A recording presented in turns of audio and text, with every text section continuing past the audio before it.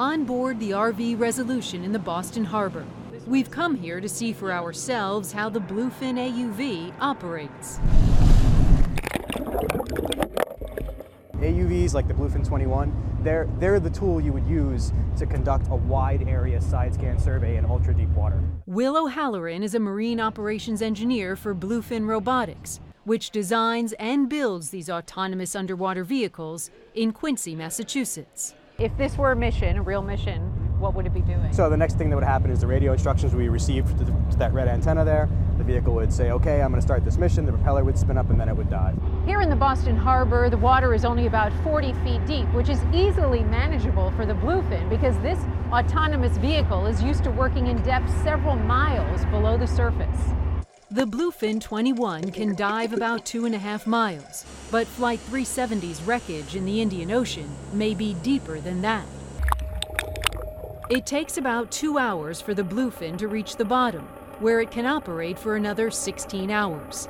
It scans the ocean floor as if it's mowing a lawn, using side-scan sonar, which identifies objects that stand out from the seabed.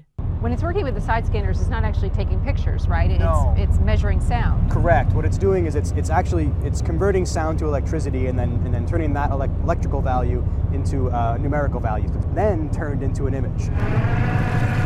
When it returns to the surface, scientists download the sonar data to computers. The results may look something like this. And what we're looking at here, for example, this is a shipwreck in Boston Harbor.